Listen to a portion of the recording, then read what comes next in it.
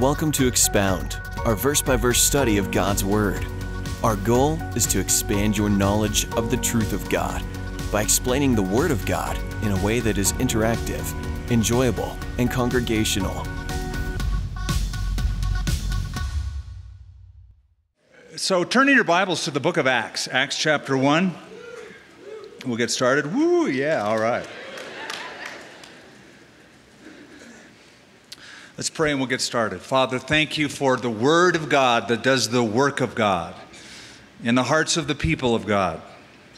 We come, Lord, tonight and we bring ourselves, we bring our attention, our minds, to engage in the words that we hear, the words that we read, the thoughts your Holy Spirit is going to give us, the questions we're going to be wrestling with, some hopefully that will be answered. And as we bring ourselves, we do so, Lord, because that's our reasonable service.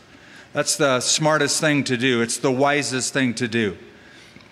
Because we remember Paul wrote, in view of God's mercies, present your bodies as living sacrifice, holy and acceptable, which is your spiritual act of worship or reasonable service. So Lord, here we are, and we pray that you would feed us and teach us, but more than that, equip us to be vessels, to speak your word, to share truth, to encourage others, to have knowledge, but then, Lord, to act on it.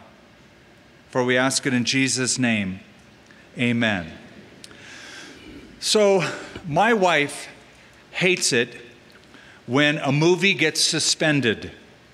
That is, you go through a movie or a series, let's say it's, you don't know it's a two-part, you just think it's a one-part, and the characters are introduced, the theme is unfolded, you start following it, and then just at the climax of the story, those three dreaded words appear on the screen: to be continued. It's like, oh, great, I got to wait a week or sometimes years, really, because they put out the sequel to the movie. Well, we sort of get that feeling as we go through the gospel accounts of the life of Jesus. I mean, we are introduced to the Messiah of Israel. He's been predicted in the Old Testament. He's introduced the main character. We see all the promises made in the Old Covenant, the Old Testament, are being fulfilled before our eyes. We see what he does. We hear what he says. We're getting into the story, but then this main character predicts that he is going to die. And so we go, oh man, that adds tension to the story. But then he says, but I'm going to rise 3 days later. So we go, okay, well, I'll hang for that. So we finally come to that final Passion Week when Jesus is handed over, betrayed, dies on a cross, but then is raised from the dead. And it's awesome. It's so awesome. But then he leaves. He like ascends into heaven. And the Gospels close, most of them, with the idea that, and he vanished out of their sight. The end. So we look at that and go, now what? Okay, that was an amazing thing that happened, but what's going to happen next? And so we have the sequel to the gospel accounts in the book of Acts. In fact, the Gospel of Luke is volume 1 and Acts is volume 2 of Dr. Luke's, I'll explain that in a moment, Dr. Luke's 2-volume series, part 1 and 2, of the origins of Christianity and the development of the early church. Volume 1 was the Gospel of Luke. It parallels the Gospel of Matthew and the Gospel of Mark. John is its own entity, as we saw, very different from the 3 so-called synoptic Gospels because of their similarity. But the sequel is in the book of Acts because it says in verse 1, the former account that I made, O Theophilus, of all that Jesus began both to do and teach until the day in which he was taken up, after he, through the Holy Spirit, had given commandments to the apostles whom he had chosen. Now you'll notice how Luke begins, and Luke is the author of the book of Acts. He doesn't really show up on the scene where you actually see him in the story until chapter 16. I'll explain that in a moment, but he is the author of the book of Acts. This is his second volume. This is a sequel to the Gospel of Luke. You notice that he is writing to a fellow named Theophilus. So keep a marker here and go back to Luke chapter 1. Luke chapter 1. Gospel of Luke chapter 1, verse 1. Inasmuch as many have taken in hand to set in order a narrative of those things which have been fulfilled among us, just as those who from the beginning were eyewitnesses and ministers of the word delivered them to us, it seemed good to me also, having had perfect understanding of all things from the very first, to write to you an orderly account, most excellent Theophilus. Same author, writing to the same person, that you may know, verse 4, the certainty of those things in which you were instructed. The question that scholars have wrestled with is, well, who is Theophilus? And because the name Theophilus is a Greek name that means lover of God or one who loves God, some commentators have said, well, Luke is writing to all people who love God. It's a general form of greeting to all lovers of God. And if you love God, you are Theophiloi. That's the plural of Theophilus. So all you Theophiloi out there, this is written to you. That's one thought.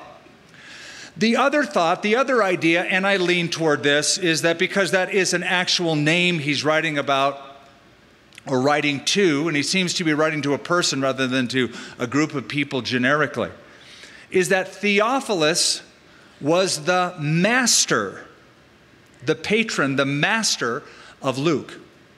Now you say, now wait a minute. The master of Luke? I thought Luke was a doctor. See, he was. But 2,000 years ago, doctors were different than doctors today. 2,000 years ago, doctors weren't, living in the nice big house and because they practice medicine, collect a larger income than a lot of folks. They were slaves 2,000 years ago. They were owned by people. So times have changed, right?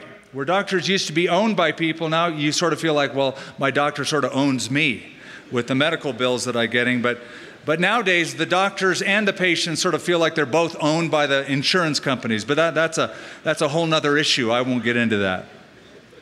But Luke, as a doctor, very smart, very articulate, and one of the stylistic things I love about Luke's writing, he writes in a classical Greek.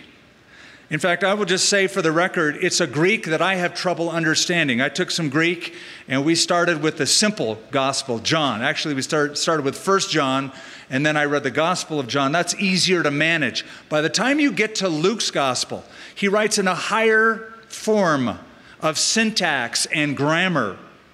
And it's like, oh my goodness, who is this guy? He's a smart guy. And he writes as a smart guy, but he will describe things, he'll notice things, he'll observe things, especially about the healings of Jesus, that only a doctor would notice. He reveals just by his style of writing that he has a medical background, that he is predisposed to medical terminology, because some of his terminology is ancient medical terminology. Back to Theophilus. Theophilus was probably the wealthy master patron that owned Luke, employed Luke, if that is easier for you to get your head around. But that Theophilus came to know Jesus Christ as Lord and Savior, as master. And though Dr. Luke was working for Theophilus, Theophilus released Luke to become a friend and traveling companion with Paul. And so in Acts chapter 16, we're going to read how that the narrative changes from the third person to the first person. Now, I'll tell you why this is important. Because In Acts 16, Paul gets a vision of a man from Macedonia. All the doors are closed. One night he gets a vision, doesn't know which way to go. The man from Macedonia says, come over to Macedonia and help us. So Paul wakes up the next day and says, I think God wants us to go to Macedonia, because I got a vision from a man from Macedonia. So he goes, and the story doesn't show that he finds a man. He finds women meeting at a river in Philippi. Lydia, the Lord opens up her heart. She gets converted. The Philippian jailer gets converted. But immediately after that, in the book of Acts, chapter 16, instead of saying they did this and he did that, suddenly, right after that incident, it says, and we went here, and we went there, and we did this. And from that point on, Luke includes himself in the writing, in the first person, not the third. So because of that, some scholars have come to believe that the man from Macedonia that Paul saw in the vision is Dr. Luke. Certainly it fits the timing of the narrative. We don't know for sure, but it's an interesting and fascinating thought that it was Luke who was saying, come over to Macedonia and help us. Now, Luke was a Greek physician, and he probably met Paul at least in Philippi if he wasn't the man from Macedonia. But Theophilus said, you're released from service. What I want you to do is follow Paul around, help him out, and I want you to write to me a full account of the history of this movement. And so he's filling him in. He's not sitting down going, today I'm going to write scripture. He's writing one dude, his boss.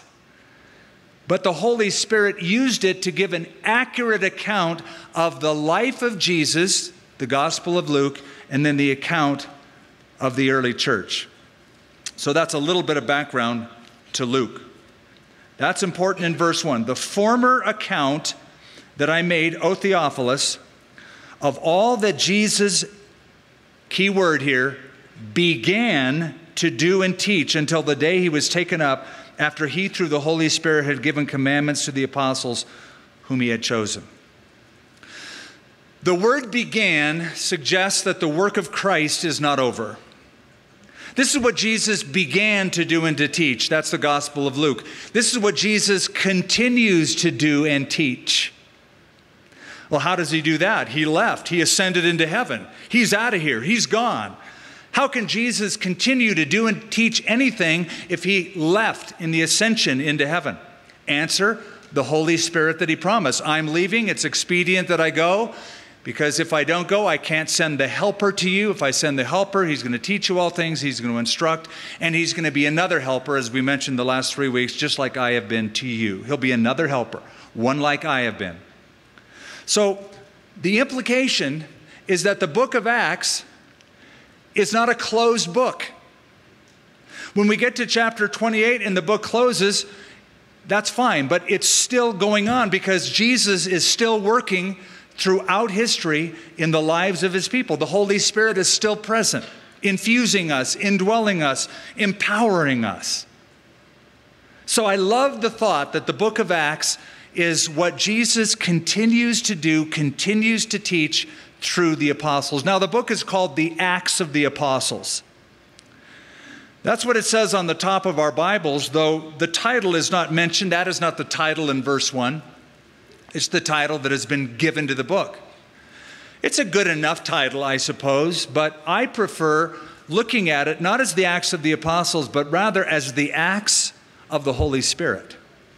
Because it says, which he began to do and to teach until he was taken up, after he, through the Holy Spirit, had given commandments to the apostles whom he had chosen. So the finished work of Jesus was on the cross. The unfinished work of Jesus continues through the new generation. This one, and then the next one, and then the next one, all the way down to our generation. So you become those, we become those, through whom the Holy Spirit indwells and empowers. To whom, verse 3, to whom he presented himself, that is his apostles, to whom he also presented himself alive after his suffering by many infallible proofs, being seen by them during 40 days and speaking of the things pertaining to the kingdom of God. Now, here's a bit of information Luke or Matthew or Mark or John does not include. They just say that Jesus took them to the Mount of Olives, he blessed them, and he ascended into heaven, and they returned to Jerusalem with great joy. But now we're given a little more coloring into a time period. A 40-day, actually you'll find out it's a 50-day time period, because between the Passover and the next feast, Pentecost, there's a period of 50 days. But 40 days after Jesus rose from the dead until the time he ascends into heaven, he is teaching his disciples. He continues teaching them and speaking to them about things pertaining to the kingdom of God. And being assembled together with them, he commanded them not to depart from Jerusalem, but to wait for the promise of the Father, which he said, "You have heard from me." Now notice in those verses that we read, that little phrase, many infallible proofs. The disciples were convinced that Jesus was who he said he was, that he was the Son of God, that he was God the Lord, principally because of his resurrection from the dead, as well as what he claimed himself to be. But then after Jesus rose from the dead, they saw for 40 days infallible proofs. Things that they experienced subjectively, but because they weren't the only ones to see and experience them, they were objective, hence infallible. And what do I mean by that? You see, if one person experiences something or claims to experience something, how do you know? So if somebody says, "I saw a banana flying through the sky and flowers growing out of it." Interesting. Thank you for sharing. But you'll dismiss it out of hand, because those things don't happen. But if you get 2 and 3 and 4 and 12 saying, "We saw exactly that at exactly the same time," you go, okay, because if one person says he saw or she saw one thing, you'd say, well, that could be a hallucination. Now, psychologists will tell us that hallucinations can happen, but they can happen to a group of people.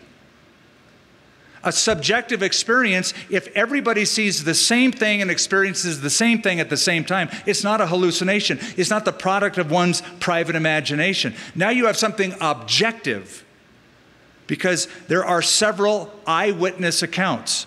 So Jesus appeared and taught his disciples, but Paul said not only that, but he appeared to over 500 after his resurrection at one time. So you can say, well, Peter saw a hallucination, and John, he saw a hallucination. But if all 12 said, I saw it too, and then you get 500 say, we saw him show up on this day at this place saying these things, well, now you have something not subjective as much as objective. Infallible proofs. So the infallible proofs involve the senses. Them seeing, them hearing, them touching, them tasting. Example. On one occasion, actually on a couple different occasions, Jesus showed up in the room they were meeting without going through the door or a window. He didn't crawl through a window, didn't knock on the door, he just appeared. They saw that together. On another occasion, he ate a meal with them, so they tasted what he gave to them. On another occasion, he spoke to them, so they're hearing with their ears words that he is saying, and they're being corroborated because many people are seeing it and hearing it together.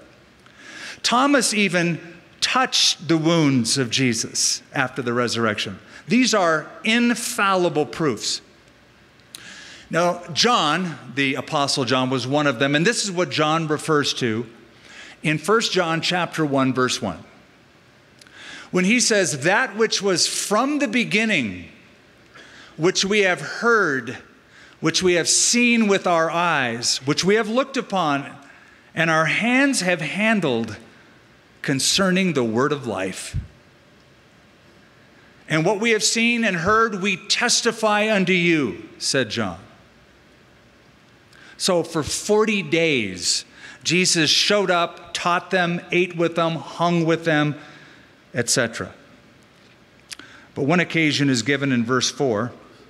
Being assembled together with them, he commanded them not to depart from Jerusalem, but to wait for the promise of the Father, which he said, you have heard from me, for John truly baptized with water, but you shall be baptized with the Holy Spirit not many days from now.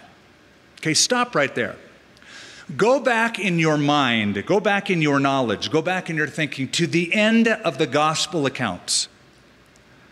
When Jesus said to his disciples, go into all the world, go into all the world and preach the gospel to every creature. So we call that the Great what? Commission. The Great Commission is Jesus saying, go. Now, I just want you to put yourself for a moment in the disciples' sandals. For somebody to say, I've got an idea, I've got a mission, I've got a task I want you to do. I want you to go somewhere. You might say, well, I have a job. I'm busy. I have a wife. I have kids. I have plans. I can't just go. But if somebody who was dead that you loved is now alive after 3 days, and you see that person alive, and now you realize, oh my goodness, this is everything he claimed, he said he was. He is God in human flesh. It is the living Lord risen from the dead, just like he said, controlling nature. When he says go, you're going to be pretty zealous to go. Because now you have found a whole new way of life.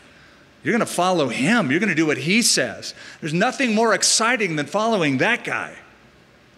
So you can imagine that when Jesus tells them, we're not over here yet, boys. I want you to go to all the world, and I'm putting you on a mission. You have to imagine their excitement was at an all-time high. They were ready to go. They were ready to conquer the world. Their zeal was over the top. However, with their zeal over the top, in all of that excitement, they could be tempted to just bolt out the door and go do what Jesus told them to do in the work, in the energy of their own flesh. So Jesus says, go, but don't go yet. You see, that's what he says. But wait, he says in Acts chapter 1. Verse 4, being assembled together, he commanded them not to go, not to depart from Jerusalem, but to wait for the promise of the Father, which he said, you have heard from me. Now, why does he tell them wait? For the Holy Spirit to baptize them in the body, fill them with the boldness, give them the necessary equipment to do the job. If you wanted to be a pilot in the Air Force, would it be silly if the Air Force said, okay, now that you've graduated from flight school, you have to purchase your own jet aircraft? You'd say, well, I can't. I didn't sign up for this. I kind of thought you would provide the equipment to do the job. Or if you're a soldier on the infantry and they said, you know, there's a really good deal on M16s, but you have to buy them yourself. And the body armor and the helmets. No, that would never happen. They will give you the equipment to do the job they're asking you to do for your country. So Jesus is commissioning them to go out into all the world, but don't go yet. Wait, he says, until you be filled with power from on high. The filling of the Holy Spirit, the necessary equipment to do the job. Therefore, verse 6, when they had come together, they asked him, saying, Lord, will you at this time restore the kingdom to Israel? And he said to them, it is not for you to know times or seasons which the Father has put in his own authority. I love these guys. They're so human. I don't know if you caught this or not, but in the normal flow of chapter 1, this is called an interruption. It's a non sequitur. It's bringing an issue up that isn't related to the main subject that was being discussed. Okay, I've told you to go into all the world, but now wait until you get filled with the Holy Spirit. Hey, let's set the date. When are you coming again? When's the power thing going to happen? Are you going to restore the kingdom of Israel now? I mean, what does that have to do with anything Jesus is telling them? About this much. Zero. Okay, so they're so human, and this is what I love about them. Because they're really good at interrupting, or non sequiturs. They're really good at it. So like at the Mount of Transfiguration, Moses and Elijah's transfigured with Jesus, and they're watching it, and Peter goes, "It's good that we're here. Let's build 3 condominiums right now." And God the Father has to interrupt Peter's interruption by saying, "This is my beloved Son. Listen to him. Be quiet and listen to him." But that's Peter, and that's not the only time. There was the time Jesus mentioned that he was going to the cross to die on the cross. And so they asked him who's going to be the greatest in the kingdom. What? Were we talking about the kingdom and the glory? I thought we were talking about the cross. Yeah, but they're thinking the kingdom. So that's the interruption. That's the non sequitur. And why I'm bringing this up is because I have a good friend who likes to say this. He goes, "People change, but not that much." And so here you see the same apostles, yes, after the resurrection. Yes, they're going to be filled with the Spirit, but they're who they are. They're still growing. They're still imperfect. Does that give you a little bit of encouragement? I hope it does. These guys were far from perfect. Now, having said that and having just sort of ditched them, I have to say this. I understand their question. There's part of me that says, well, I want to give them a break, and I understand why they would ask that. Because Jesus keeps promising that he's going to send the Holy Spirit. I'm going to send the Holy Spirit. That's the promise of my Father. That's the other helper. He's been saying that before his death and now after his resurrection. So in their minds, they're Jewish. They were raised believing that the Messiah is going to come and establish a kingdom. There are several passages in the Old Testament that describe the kingdom, like Isaiah 35 and others, that describe the kingdom of Messiah on earth. Incredible promises. But there are a couple in particular, Ezekiel 36, Joel chapter 2, that talk about the coming of the Holy Spirit in conjunction with the kingdom of Messiah on the earth, that he would pour out his Spirit on the inhabitants of Israel. And so when Jesus keeps saying, the Holy Spirit's coming, I'm sending the Holy Spirit, perhaps, I want to give them a little bit of a break, perhaps they're thinking actually of these two promises of Scripture, Ezekiel 36 and Joel 2, and going, oh, Holy Spirit, kingdom of God on earth. Are you going to now restore the kingdom to Israel? So, in fairness, I want to cut them a little slack. Don't know if they're just interrupting and doing their thing, or they're actually engaged as deep Bible students. Just from what I know about them, probably the first, not the second, but maybe. But then comes the answer of Jesus. His answer is basically this. It's not about when, it's about what. You're worried about when is the time. When is the kingdom going to be restored? I want you to forget the when, and I want you to think about the what it is I want you to do. I have a job for you to do.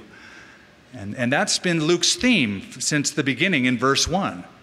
This is what Jesus began to do and to teach, but now he's going to do it through the Holy Spirit, through the lives of the apostles. So he says it's not for you to know times or seasons which the Father has put in his own authority. But, shifting gears, but you shall receive power. Dunamis is the word we talked about last time, or dunamin.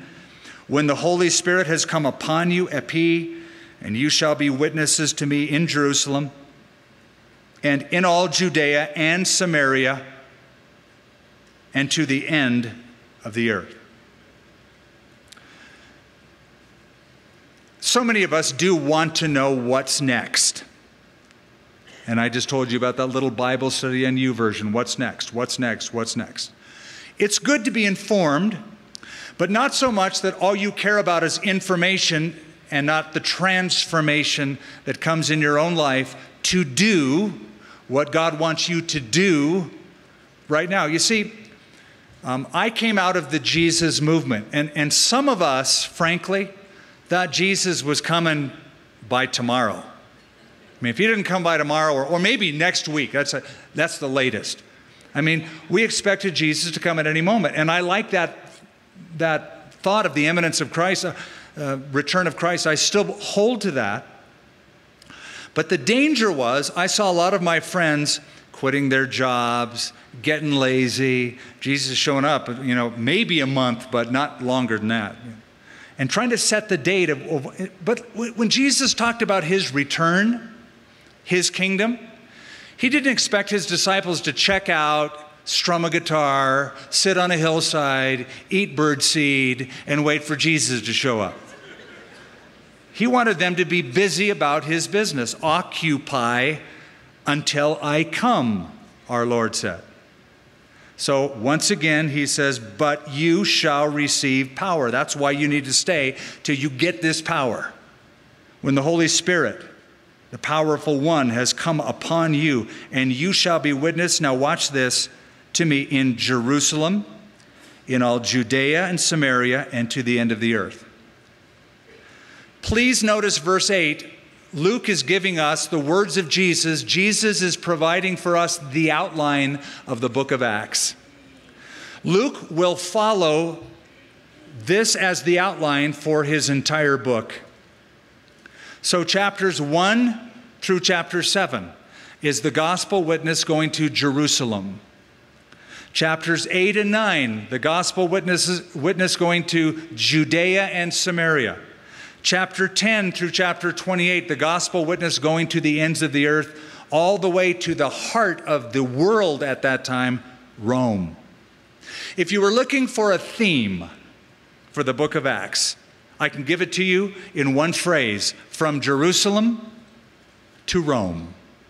It's how the gospel message goes from the backwaters of the Roman Empire, Israel at the time, Jerusalem, and makes it to the very heart of the Roman Empire itself. So Jerusalem, Judea, Samaria, unto the ends of the earth. So the message of Acts is showing us how the powerful message of the gospel goes out in ever widening circles. That's the outline. And I see a pattern here. When it comes to how the Lord has operated in my life, he's operated the same way, in ever-widening circles. It started with me getting saved. I tell my family, my friends, and then the Lord gave me a little more influence and a little more, but even geographically. See, I started and I was saved in California. That's my Jerusalem. Southern California is my Jerusalem. That's my hometown. But then the Lord moved me to what is or was my Samaria. New Mexico is like off the grid for me. I didn't even know what that was. But the Lord moved me from Jerusalem through Judea all the way out to Albuquerque, New Mexico, which was my Samaria. But now it's not my Samaria. Now it's my Jerusalem. And so from this point, this is our Jerusalem. In ever widening circles, the gospel should go out from you, from us, in the same way, through parts of this state, through neighboring states, to the ends of the earth. So I love the fact that many have left to start churches in different parts of the world, usually at first just starting with areas around here, but then widening out, and radio has taken the message in various places. So the Lord may move you to another place. That will become your Jerusalem. And you will be responsible before God to take the message to your Jerusalem, your Judea, your Samaria, and to the ends or the uttermost parts of the earth. Now, if you think about Jerusalem as the starting point, the United States of America is about uttermost parts of the earth as you can get. We're about as far away from the original starting point of Christianity as you can get. Please remember that when your friends or relatives say, well, Christianity is a Western religion. Really?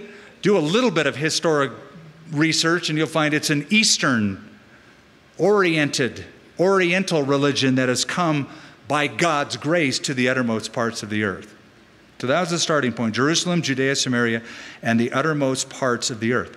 Something else to keep in mind.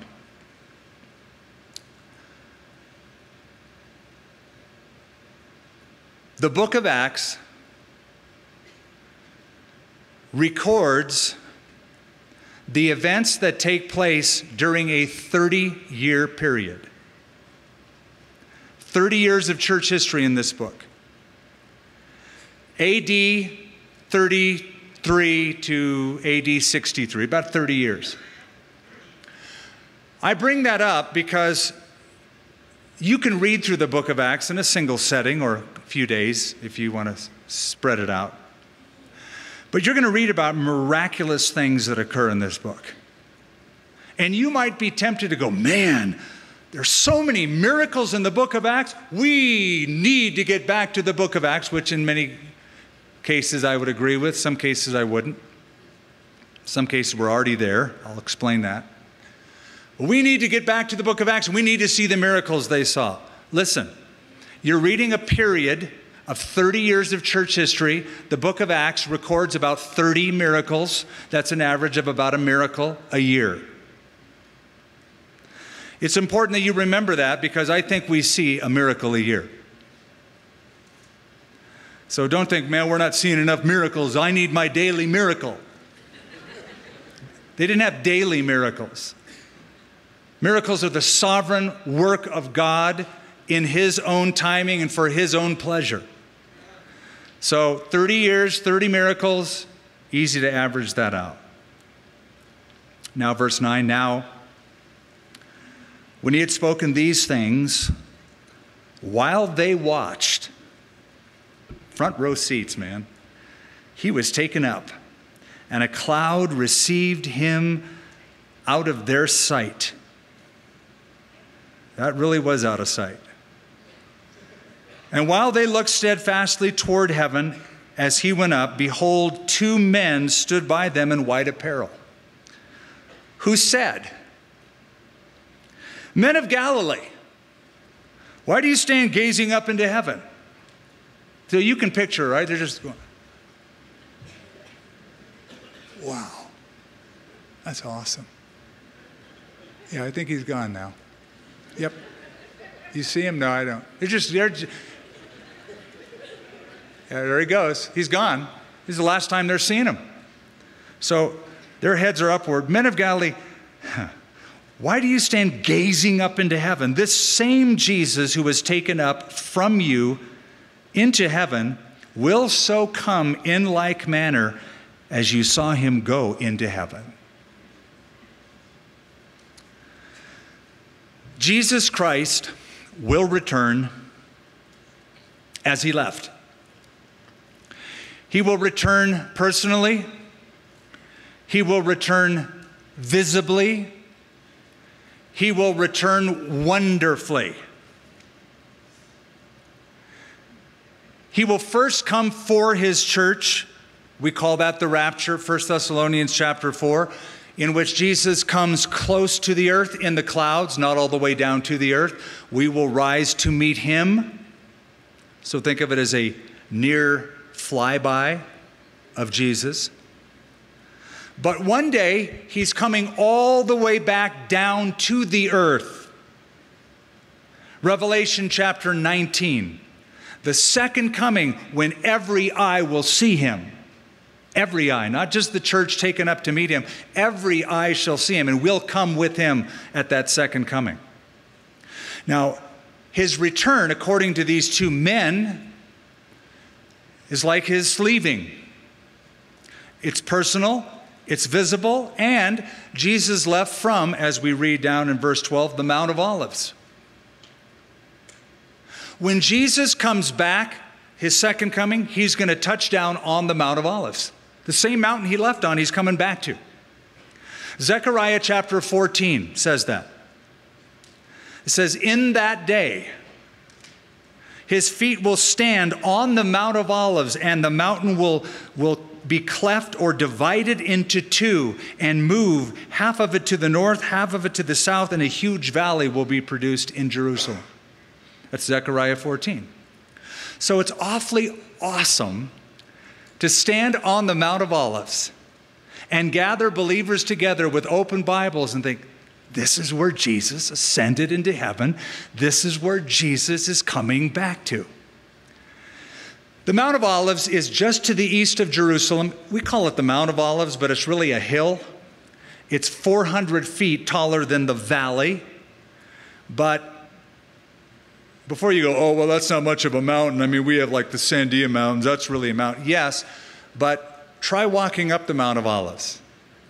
I tried to bicycle up the Mount of Olives. I brought a bicycle there once, had it in the lowest gear, kept lifting the front end off the ground. You couldn't make it up. I had to carry it up, roll it up. It's so precipitous, it is so steep that it feels like a mountain. It's a hill, but it's that mountainous area of Judea where it's just steep going. But we always love to gather people because it's a couple hundred feet taller than the Temple Mount, so you get a commanding view of the city of Jerusalem from the Mount of Olives. Here's the funny thing, though. I'll warn you in advance. If you ask people in the area, hey, where's the spot where Jesus ascended into heaven from? They'll show you 3 different places, depending on which church tradition you want to believe. One church says it's in this spot, another church says it's in that spot. One church has, I even saw this recently, a stone in the center of the church that they claim has the footprint that Jesus left when he launched. Before he launched, he stepped on that rock and it mysteriously, miraculously left a footprint. Now I've looked at it and go, that's a footprint? Okay. Maybe it just eroded over time, but they claim it is. The problem with all of these churches, you want to know what the problem is? They're all wrong. You say, how do you know that? Well, this is the advantage of reading the Bible. Because when you read the Bible and you come to the Gospel of Luke, the author of Acts and Luke, tells us Jesus took them as far as Bethany, and that's where he launched. Now, Bethany is on the Mount of Olives, so there's the mountain, and there's Jerusalem over here, so here's the mountain. And he didn't launch from the very top, but just on the other side, going down toward the east, toward the Dead Sea, is the village of Bethany, where Lazarus, Mary, and Martha lived, where Jesus hung out, more of a private setting. And that's where he took his disciples, to the familiar place where Lazarus, Mary, and Martha lived. And Luke says that's where Jesus ascended into heaven. So it's funny to listen to their spiel and they show you the footprint, but you can walk away going, I don't need to see it or pay the money to go see it. So go to Bethany and check that out. Verse 12. Boy, we're not getting far. Then they returned to Jerusalem from the Mount of Olivet, or the mountain called Olivet, Mount of Olives, which is near Jerusalem, a Sabbath day's journey. What does that mean?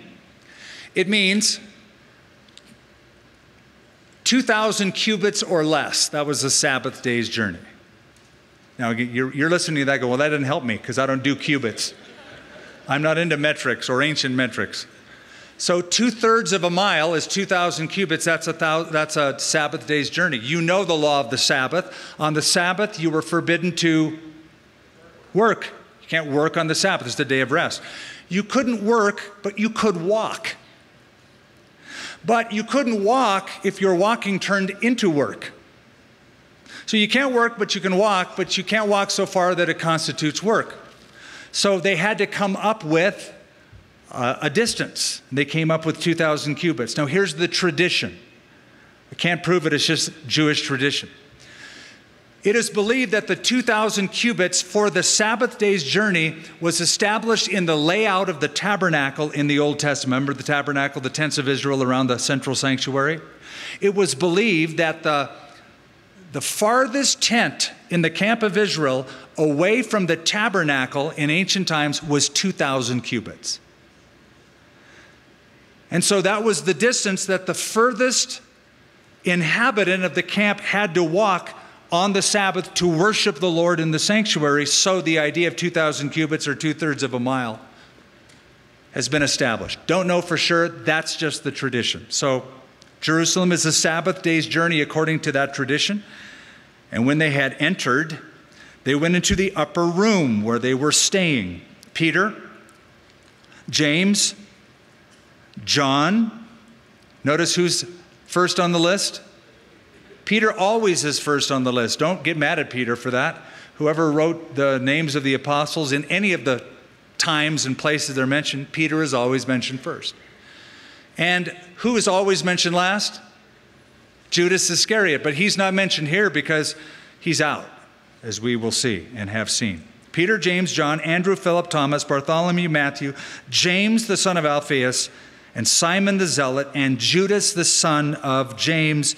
Judas Iscariot is not mentioned. Peter is mentioned, and Peter does have a leadership role in the early church. He's the guy on the day of Pentecost who preaches the first message. He is filled with the Spirit. He speaks boldly, so he has a leadership role. However, Peter's leadership role is going to diminish throughout this book. You'll see Peter prominent at the beginning, but you will not see Peter as the first pope. Just got to warn you, if you're looking for that, you won't find it. What you're going to find is Peter submitting to James. By the time we get to Acts chapter 12, 13, 14, and 15, James becomes the leader, the spokesman of the early church pre-Paul the Apostle. So Peter is the initial leader. James becomes the leader everybody looks to make the final call. James, interestingly, is the brother of Jesus. That James, not this James in the lineup of apostles. There's a James who is one of the blood brothers of Jesus, the half-brothers of Jesus. He's going to become the first real leader that everybody looks to in Jerusalem. So Peter has a leadership role. His role is going to diminish. Then notice what it says. These all continued with one accord in prayer and supplication with the women and Mary, the mother of Jesus, and with his brothers. Now there's a lot there. I just want to touch on a couple of things. Mary is mentioned specifically, rightfully so, mother of the Messiah. Then it says the women. What women?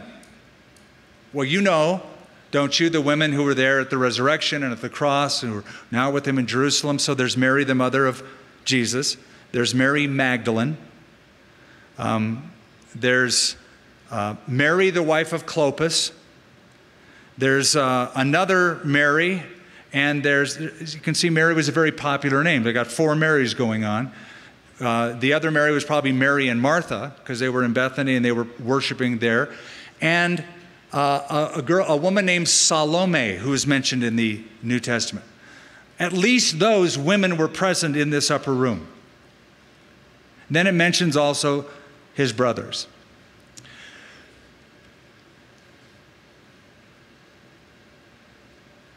You read about Mary in this verse. Look at it and notice it well, because it is the last mention of Mary on the pages of Scripture. After this, she fades away from Holy Writ. She's not mentioned by any other writer as living somewhere doing anything. So all we have is tradition. Some say she died in Jerusalem. Others say she followed John to Ephesus and died in Ephesus. We don't know. But this is the last mention of Mary. She fades from the story. So evidently, the early church didn't venerate her like they did later on. Even Jesus didn't venerate her. When Jesus was teaching in a house, they came to him and said, "Your mother and your brothers are here to see you." And he says, "Well, who are my mother and my brothers?" It's a weird thing to say about your family waiting outside to see you. He said, "Well, who are my mother and my brothers?" Then he looked and pointed to them and he said, "Whoever listens to God's word and does it, the same is my mother, my brother, and my sister." On another occasion in Luke chapter 11, somebody came along and tried to worship Mary. They tried to venerate her. They saw Jesus, and then this person said, "Blessed is the womb that gave you birth, and blessed are the breasts that nursed you." And you know what Jesus said to that person? He said, "Well, really, blessed are the ones who hear the word of God and do it." That's what he said. So Jesus didn't give any undue adulation and worshiped her as the mother of God or the other traditions that developed later. Now, later on, a tradition developed. I have to tell you this because look at what it says in verse 14. With his what? Brothers. Well, who were his brothers? Well, if you were to read Mark chapter 6, 4 of them are mentioned. James, Joseph, another name for Joseph, Judas, different than the other 2 Judases that are disciples, and Simon, the half-brothers of Jesus. So after Jesus was born, he was conceived. She was a virgin. He was conceived by the Holy Spirit. When Jesus was born, Joseph and Mary had normal marriage, physical relationships, and they had children. At least 4 other boys. And then it says, and his sisters. They're not even mentioned by name, but a whole slew of kids Joseph and Mary had. And yet, in the 14th century, this weird doctrine developed called the perpetual virginity of Mary. And that is that Jesus was born, conceived in the womb of a virgin. Mary had birth, delivered Jesus, and then she, the rest of her life, stayed a perpetual virgin. There is even the belief within the Catholic Church that when Jesus was born, he never came through any any natural bodily opening. He didn't traverse a birth canal. So that was never even used in the process. That's just, I don't know where that came from, but it's a tradition from the 14th century. So here his brothers are mentioned. They're mentioned by name in Mark chapter 6. These are the half-brothers of Jesus who was conceived by a virgin. And in those days, Peter stood up in the midst of the disciples. Altogether, the number of names was about 120. And he said, "Men and brethren,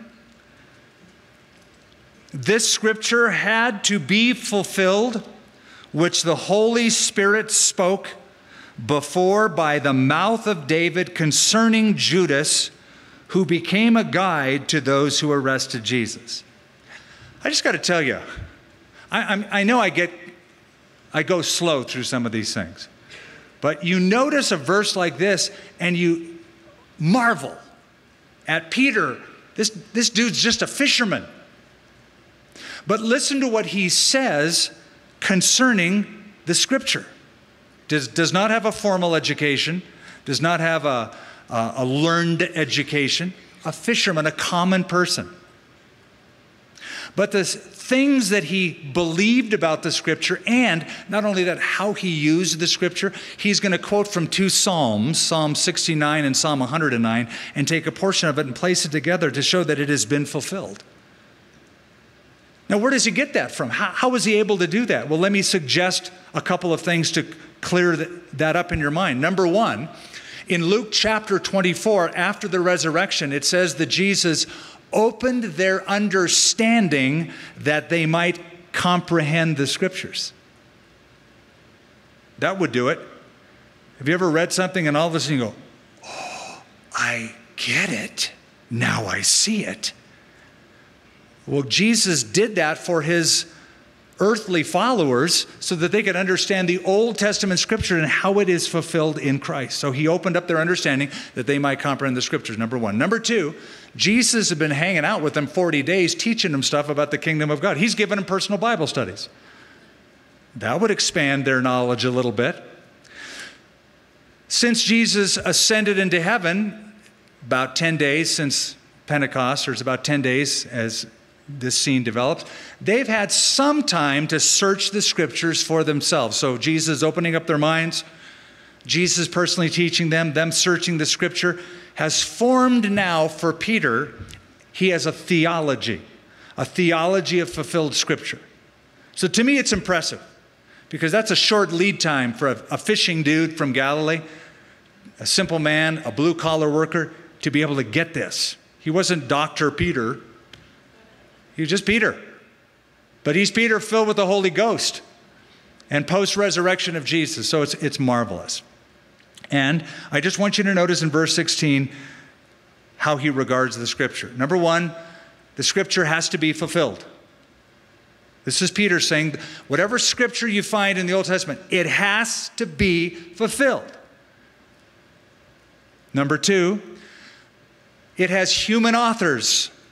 David wrote a couple of Psalms. He says David wrote these things. But a third thing he noted, it's inspired by the Holy Spirit. The Holy Spirit inspired, did I say Peter or David? David, that's what I meant to say. Good. See it, senior moment right there. So Holy Spirit inspired David, and the Scripture has to be fulfilled. So now he's quoting it.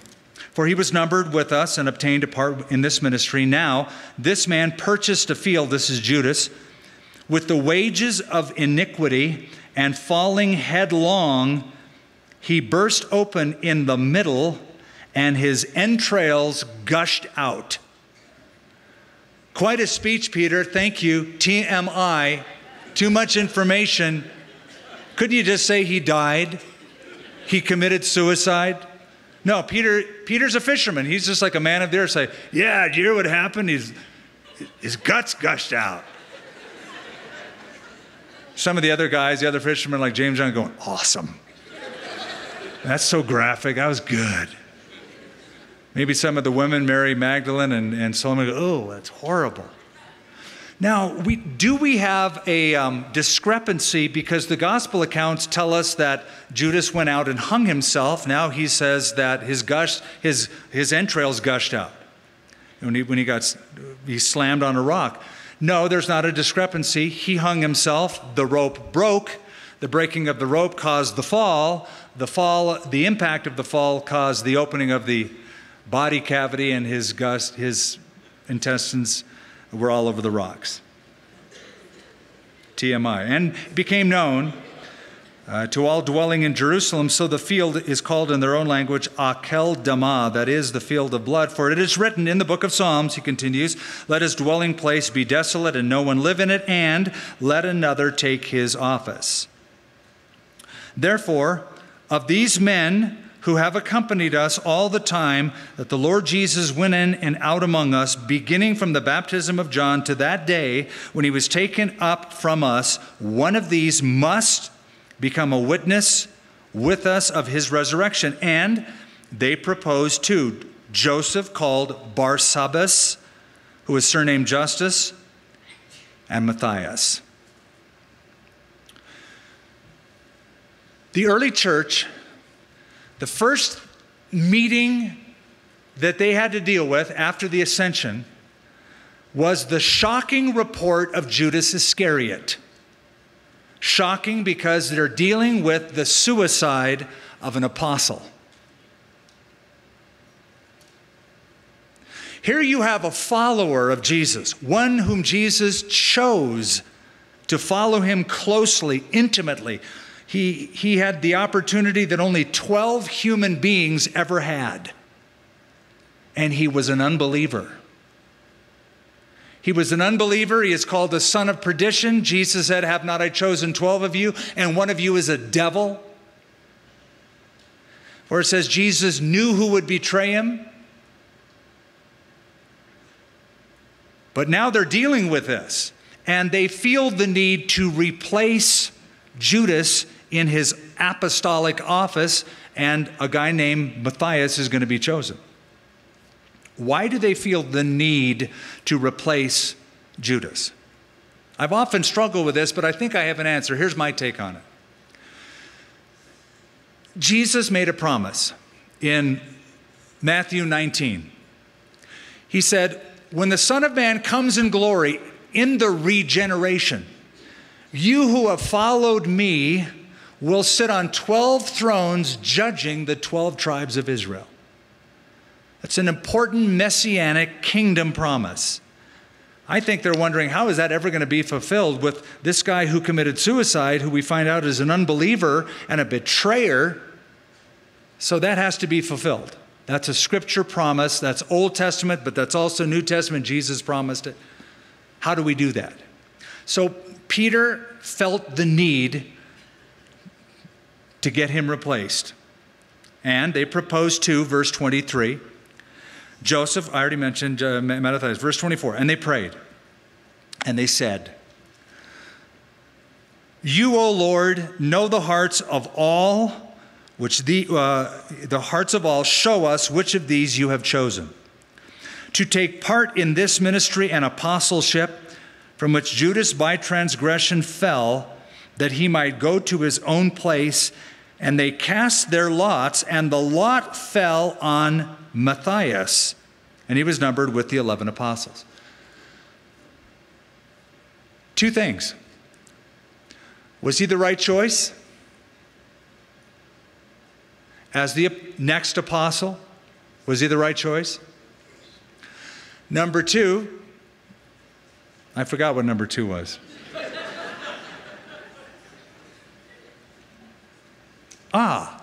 Yeah.